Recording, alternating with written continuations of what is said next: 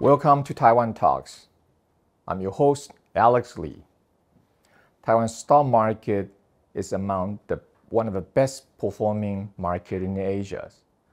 More precisely, Taiwan's market gained 26% versus India's 21% and South Korea 19%. With a background, a lot of concern about geopolitical. Taiwan market also very well known for its internationalized shareholder basis, with almost close to 40% of the total market capitalization held by global investors. In addition, Taiwan's small cap company are also proved to be the crown jewel to a lot of the emerging market small cap investors. So the answer, holding TSMC is not the only solution for all of the global market investors. Today is our honor of having David O to our show. David is a portfolio manager and a partner at the US-based company, TimesSquare Capital Management. And particularly his fund, TimesSquare Emerging Market Small Cap, was rated 5-star by Morningstar among many small cap investors and a fund in 2023. Particularly, his great performance and his interesting Taiwan roots make him the best candidate for the topic today. Welcome to the show, David. David, can you please introduce your company, TimesSquare Capital Management, and the fund you're running? Sure, absolutely. So TimesSquare Capital, we have a history of about 20 years. We focus on small and mid-cap stocks. And the reason we do that is because quite often we found that a lot of the investors who focus on large caps often overlook these companies. Because they are overlooked, often trade at more reasonable valuations. They are quite often run by management teams who have more of a significant stake in the companies. So in a certain way, they're also more aligned with shareholders because these management teams actually want to increase the value of these stakes. And we also find that the managers are much more involved in these businesses and quite often can grow faster than many of the large caps. We have many strategies at our firm, including a US strategy, US small and mid-cap strategies. We've got a global strategy, a global healthcare strategy, as well as an international and emerging market strategy. I'm with the emerging market strategy, but I also work with the international team as well. In terms of the emerging market strategy, this is an emerging market small cap strategy. So we look at what's classified as emerging market small cap in Asia, as well as, let's say, you've got India, East Asia, which includes China, most of Southeast Asia, as well as Taiwan and Korea. You've also got South Africa, the Middle East, as well as Latin America and Mexico. That's pretty much my investment universe. Sure, great. Again, you and I, of course, you know this better, that Taiwan is one of a key components of an emerging market. Actually, got a fantastic performance, more precisely 26% again in 2023, right? Versus many other kind of great market, but again, particularly with the backdrop of geopolitical concern, right? Can you share with your sort of a strategy investing in Taiwan and with the rest of the small cap, particularly in the other emerging markets? Sure, absolutely. So one of the things that we really like about Taiwan is that you've got a very well-educated population. You've got fantastic infrastructure, and by infrastructure, it's not just about the roads, but I think it's also about connectivity with the rest of not just Asia, but also the world. And you've already got world-leading industries, the most obvious one, which would be the semiconductor industry. What we've typically found, though, is that it's not always just about one fantastic company and that's it. What's there's an ecosystem. So while I might not be able to invest in TSMC, all the other parts of the ecosystem that are in Taiwan, that are related to that play a key part in TSMC's success. They're partners, they're stakeholders. They're all within this ecosystem, and that's where we get to play. And I think that this has, for us anyway, we've found numerous opportunities to still benefit from themes such as AI, for instance.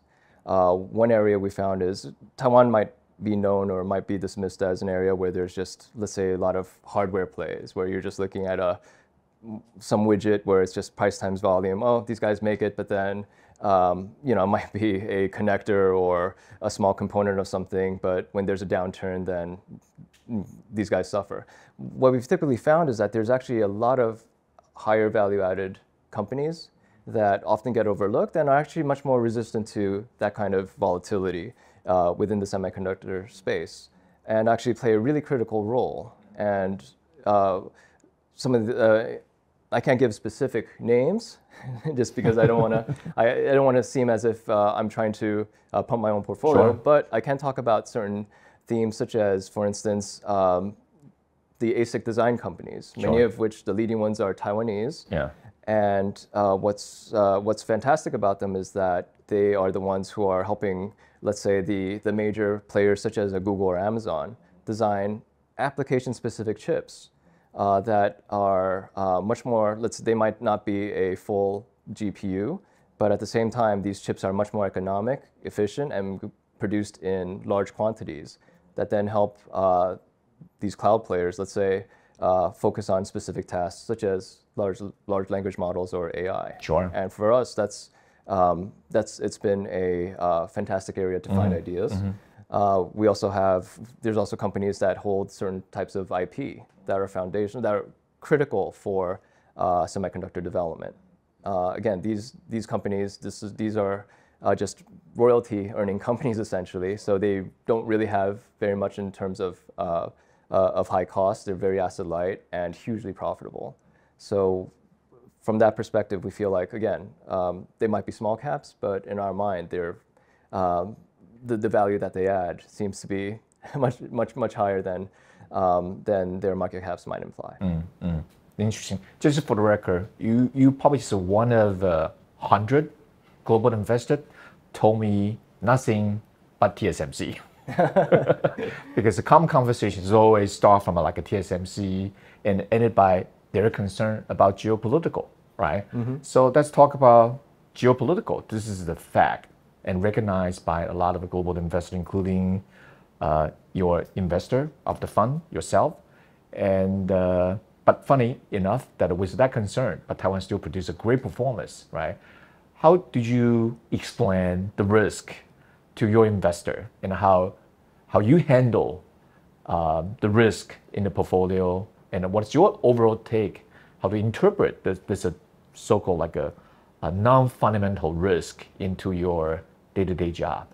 I think that's a fantastic question. It is a question that's very topical. I feel like it's become increasingly topical. Yeah. But at the same time, I also want to point out a couple of things that get me a little more comfortable, or tell me that this is something that if it does become let's say a very pressing risk or something that's much more issue, it's something that can probably get noticed with plenty of advance notice. When folks are talking about an imminent invasion of Taiwan, for instance, I feel like the kind of force you might need can be pretty easily spotted from a while away if that ever comes to that. But I'm also, and maybe I might get accused of being an optimist or a dove in certain ways, but at the same time, I feel like the fact that we have not stopped direct flights between Taiwan and the mainland, the fact that there's still plenty of, even if there's no official exchanges, there's plenty of unofficial exchanges, or just even people-to-people exchanges between the two straits that make me feel comfortable that, hey, the fact that that's there, despite all the rhetoric, despite everything you might hear in the news, you can still get on a direct flight from Taipei to Shanghai, tells me that this is something that, at the end of the day, people on both sides of the strait want to do business. And on a personal basis, I think that I think we all know people who on both sides of the strait who are actually very, very friendly with each other. And I would like to think that when the folks on the other side talk about not really wanting to fight a war, I actually think that looking at their history, fighting a war is especially an invasion, is not something that's happened in a very long time. And I think that they're well aware of all the risks involved. And quite honestly, I would probably go back to one of the key points that Sun Tzu made. Oh, wow. When he said, for them, it's the greatest victories are those that are won without fighting. Mm-hmm. And I think that that's probably something that's their preferred route. Mm-hmm. And for us, I think that if there's still plenty of opportunities and more exchanges between the two straits, I would like to think that that reduces the risk of conflict. Mm-hmm. I would like to think that if there were no exchanges, if there were an end to the direct flights between the two straits, if there were even more bans on travel or exchanges, I would actually be a lot more worried. Wow. You know what? I couldn't help but think about, is that something reflect about your DNA, your blood? Because your parents are obviously coming from two very uncertain districts in the region, right? South Korea from your father's side, and your mom at the Taiwan side, right? That's right. That's right. Talk about your family and what's the impact on you in life, career, and maybe also investment decision. Yeah, no. So just to give a little recap of my life, and hopefully this isn't something that bores people too much. So I'm actually, my mom is from Taiwan, my dad is from Korea, and I was born in Brazil. So and I grew up in the U.S. in Queens, New York. My parents, my dad had immigrated to Brazil from Korea after the war. I think there was a program to attract labor to Brazil after the war. And my mom had immigrated from Taiwan to the US to work for a while, but then she met my dad, they got married, and they had made the decision to go back to Brazil to work for a while. And when me and my sisters were born, then they made the decision to go back to the US and raise us there. We were of very modest means. My parents ran a shop. I helped them in the shop. And I think even back then I knew how hard my parents were working. And it compelled me to work hard as well, and it made me want to make my family proud. I worked hard to get into good schools, and very good school, by the way, Yale and Harvard Business School. Well, I mean, I just wanted to make my family proud, and I can't tell you how lucky I feel that I get to. I love coming to Taiwan. I still have family and friends here, and being able to come here as part of my job, it just feels like a dream come true. I'm just like, how awesome is that? So,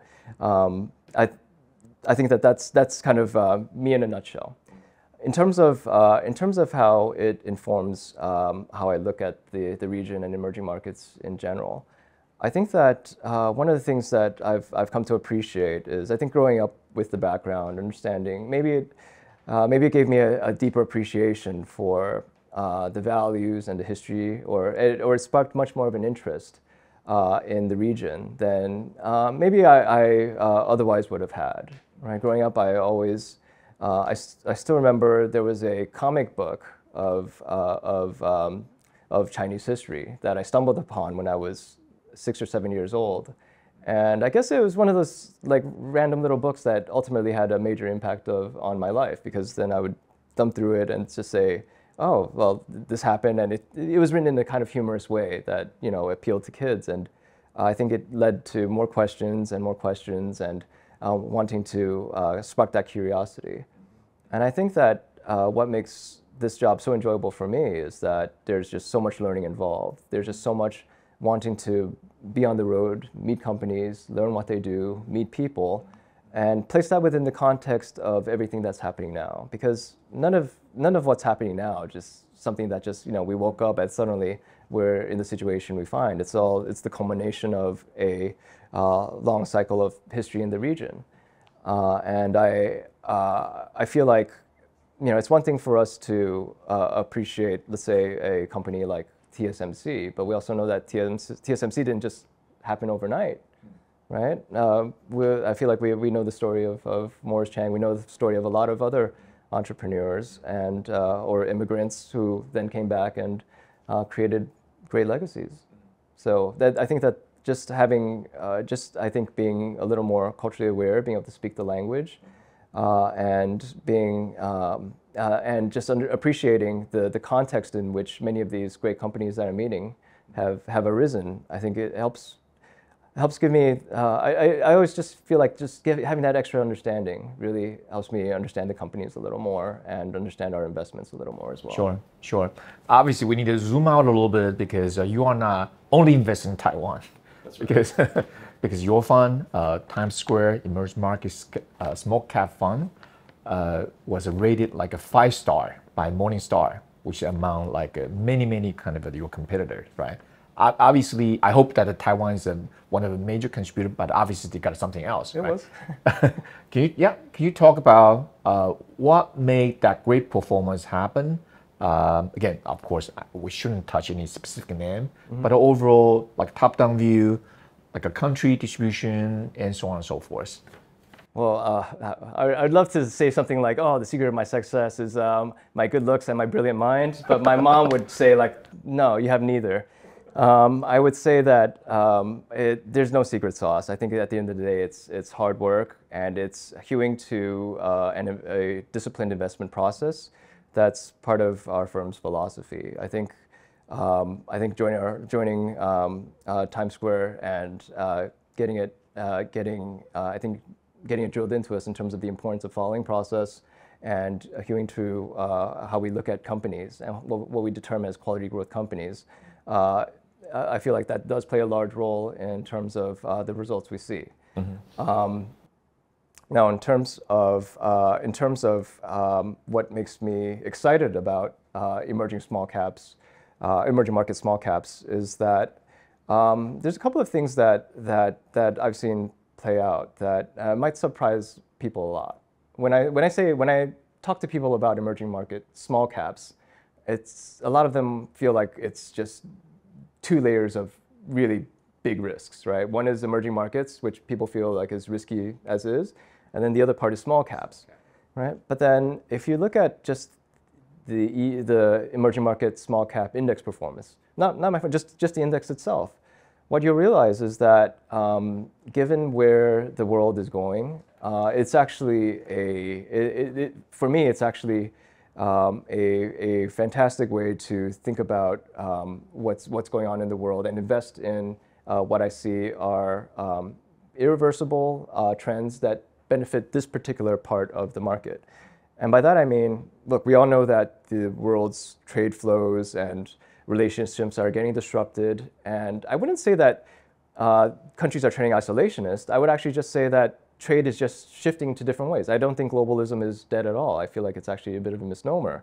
I just think that trade is just being sorted into different paths or different routes, but we are still a very globally linked economy. And I think that what the beauty of, if you looked at emerging markets in general, China was 30 to 40% of the weight, or is still 30 to 40% of the weight. Still, yeah. Whereas in emerging market small cap, it's roughly, the index itself, it's about 8 to 10% of the weight. And what that means is that as folks are saying, okay, we're going to shift trade away from China or diversify, or however you want to phrase it, what's happening is that a lot of the small caps that might have gotten ignored, because call it a few years ago, I think everyone was just focused on China within emerging markets. Now, bright stars such as India, Indonesia, Mexico, these have a higher weight in the emerging market small cap, and these countries are benefiting from the flows, everything that's happening in terms of the reorientation of trade and capital. So, for me, this is an exciting time to be focused on this particular part of the investment benchmark. For instance, emerging market small cap. Again, for a country like Indonesia to be benefiting from capital flows, for places like India, I feel like we can spend all day about the bull story there. So I feel like I don't need to spend very much time there. But for a lot of these smaller countries to actually be benefiting, to actually be creating manufacturing bases in what might have used to have been just more commodity producing nations, or this is a once in a generation opportunity to move up the value chain, create a skilled labor force, create a real middle class. And I think that's part of what, whenever folks talked about emerging markets, they were talking, well, there's going to be the emergence of a middle class consumer. This is creating that middle class in these different markets, and the emerging market small cap benchmark is very well positioned to benefit from that change. Maybe you probably can elaborate a little bit detail in terms of your small cap in an emerging market investment strategy, because say for example, are you more focused like a company specific? So you invest in good management, good company, but with a backdrop that the liquidity flow and also like a country risk or country distribution. Can you sort of a little bit more? What's the main sort of philosophy you master? Sure. We actually still we are actually very consistent in terms of what we look for in quality growth companies. When you have a management team that is transparent, accountable, and is very clear about what they're trying to accomplish. When you've identified a business model that delivers the kind of returns you're looking for, that can help a company maintain its competitive advantages. When you see that reflected in terms of its growth, I mean, I feel like there's a lot of common characteristics that you find in companies across the world. Sure. That have these characteristics. With emerging markets, though, you do have to think about the environments in which they operate a little more. I'm not a macro investor, but it is something that I have to be aware of in terms of thinking about potential risks such as currency risk.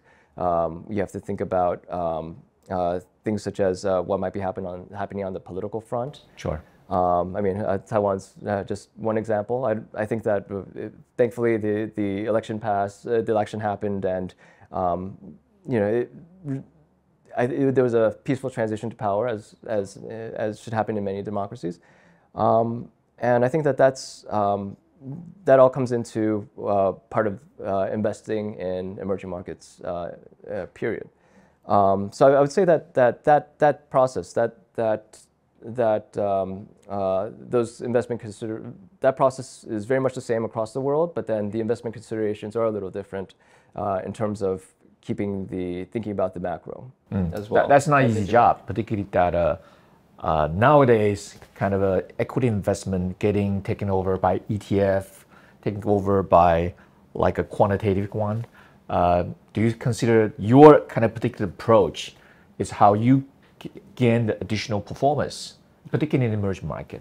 Yeah, actually, I think that what's also interesting is that on the EM small cap side, you have, I feel like you actually have a lot more opportunities for outperformance. Again, I think it's also because a lot of the passive ETFs might be more focused on the large cap. Large cap, yeah. Right. I think that there's special factors within small cap that make them more unique or give you opportunities to find gems that aren't as subject to, let's say, passive flows or other factors. You can't ignore the impact, though. They're definitely, you can still feel the impacts in some places, but I feel like it's less reflected in emerging markets small cap. We do find, for instance, within India, this is still a place where you can still find, if you work hard enough, if you meet enough companies, you'll say these small caps can really outperform in different kinds of, let's say, different kinds of market backdrops. And finding companies like that is simply a joy in terms of saying, I did the work on this company. I've met the management team, and when the market does does kind of come to basically the same conclusion. I mean, of course you've done well on the stock, but there's also, I guess, a little bit of a intellectual reward as well in terms of saying like, phew, I guess it's nice to be right, but I'm also wrong plenty of times too. I'll have to admit. Yeah, yeah. Again, this is the second time I met you here in Taiwan in the last 6 months, right? Obviously, that you are here not just for the interview, but also visit other company. Look behind like 2024, right? And of course, 2024. Do you have any particular kind of a view about Taiwan in the context of the overall kind of emerging market? Just general view. What do you feel after this short trip here in Asia? No, I actually feel really encouraged, and I think that it's not. I don't want to say that oh hey I'm betting on certain, let's say, a certain macro factor or certain currency or anything like that. I think it's more just the companies I meet, how excited they are about the opportunities ahead of them, and I feel like this is something that maybe becomes a lot more apparent on the small cap side, as in just talking. You're meeting with the people who are driving investment decisions on behalf of the company or making strategic decisions on behalf of the company. And I feel like it's always a bit invigorating. This trip wasn't just about Taiwan. It's also about other parts. I was in Shanghai, Shenzhen, Hong Kong as well. And I think it's still getting to the same thing in terms of meeting management teams, asking them about how they're looking at the situation. And it's just it makes this job really rewarding and really fun. Sure, sure. Again, I bet that every time you probably stay over with some of your families here in Taiwan. Oh, by the way, you do the language. You speak Mandarin very well. 我想你会讲国语讲得非常好。讲得还可以，我觉得我自己觉得我有一般的 ABC 的水平吧。Oh, better than that. Trust me. And what Taiwan mean to you? Again, outside the professional, right? I know you travel when you were young, you kids, you travel quite regularly, maybe the summertime to Taiwan. Can you share with us your fond memories about Taiwan in life? Gosh, so there were, I don't know, hopefully this doesn't seem too inappropriate, but there is I don't know if it's still around, but there's a program called Love Boat in Taiwan. Love Boat, yes, Hualien. All right, and I don't know how exactly it happened, but my mom somehow enrolled me and my sisters when we were, call it 8, 10, until 12. No, it was like 6, 8, and 10 into the Love Boat program. And basically, we were the youngest kids in what were basically all these other kids, Taiwanese American teenagers. Okay. And we were just completely kind of I guess like the what the hell are these kids doing here kind of thing, right? But at the same time, it was a lot of fun because that we got to spend a long period in Taiwan. We did make fun. We did have a lot of fun, like going bowling in particular with a lot of the older kids. They took us under our wing, and I think we all had a laugh about it. But my friends still find it incredibly weird that this Love Boat program, which they view as like kind of like just this kind of dating thing for basically high school and up Taiwanese teenagers. These kids just ended up saying, "Oh, hey, what are we doing here?" So I want to be there. Obviously, I went to the wrong kind of Love Boat kind of a trip. Well, if you saw us there, I'm sure you'd be like, "Oh, hey, kick these kids out! What the heck?" Yeah. So yeah.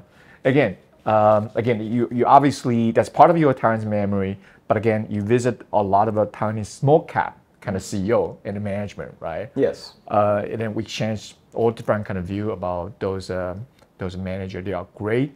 Do you have any advice you can share with small cap CEO here in Taiwan? What they can do better?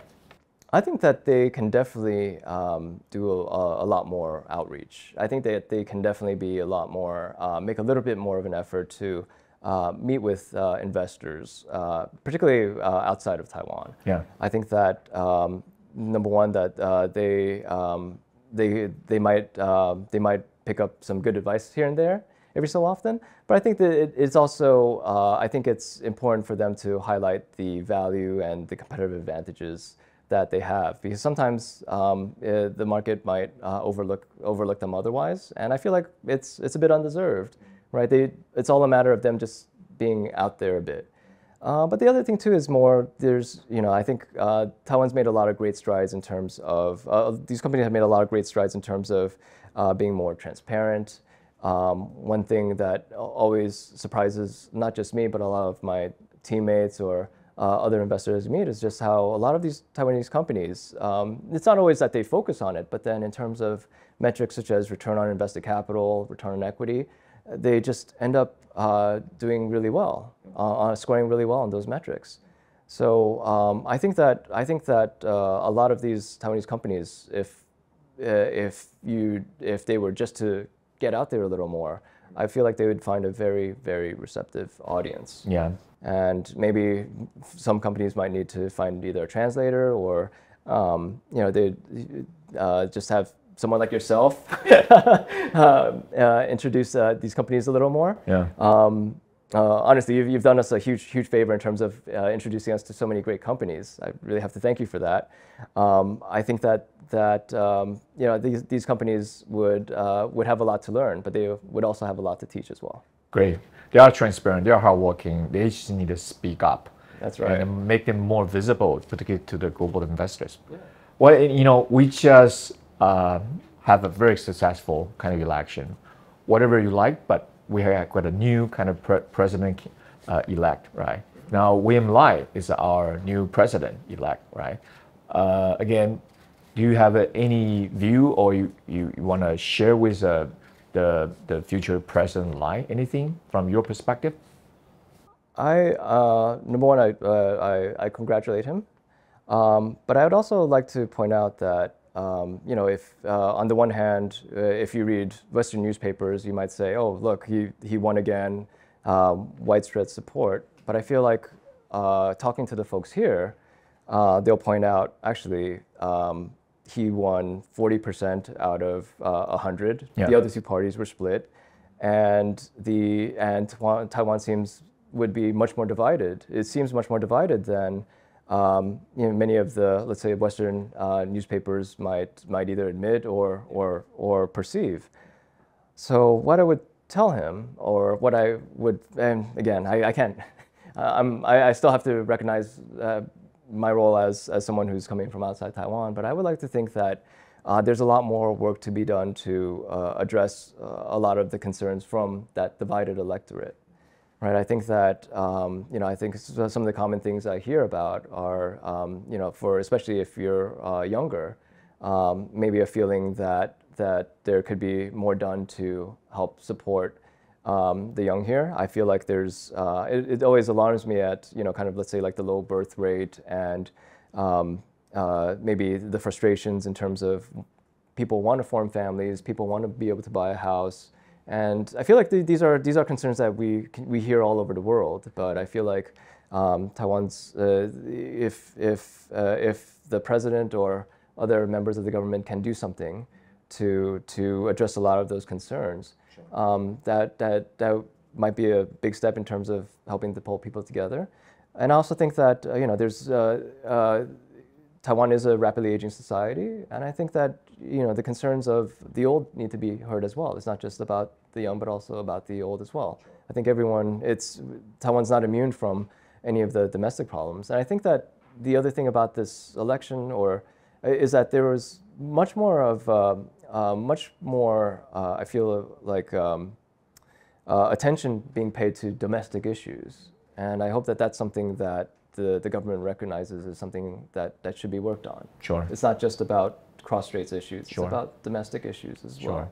Sure. Insightful kind of sharing. I bet that we're coming back again. I'm more than happy to introduce some of the real good young risk taker from entrepreneurship kind of a circle. Anyway, thank you for your time. Thank you so much for having me here. Yeah, David. Really appreciate it. Thank you. Thank you. Yeah.